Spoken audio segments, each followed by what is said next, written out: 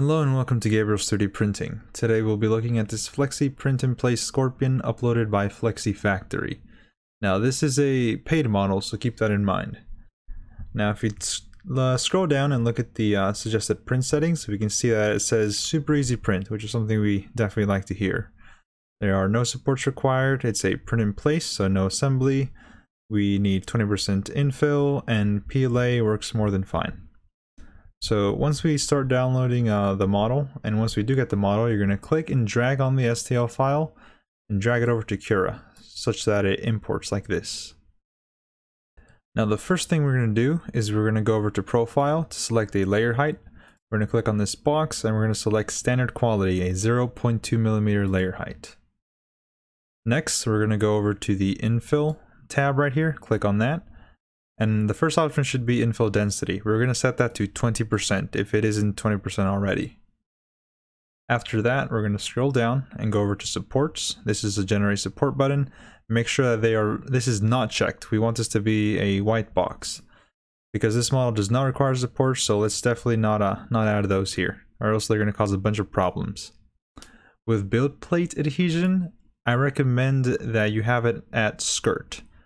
Now, if you know for a fact that this contact area is too small for your build plate, such that if you print small models like this and they keep popping off, then you may have to have some build plate adhesion. And if that's the case, you're going to click on here and go over to raft. But that is only if you know for a fact you have bad adhesion on your build plate. I'm using hairspray on my build plate, so I don't need it. But if you're comfortable, leave it at skirt. If you're not, leave it at raft. And other than that, you are set. There's nothing else you have to do with this model, so just click the blue slice button and give it a few seconds to slice up.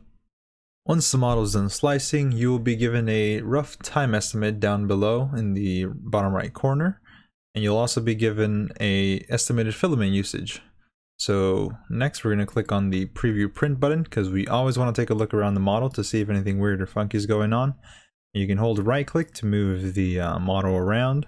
Take a look at the bottom, top, everything looks good. So now save the file and send it over to your printer.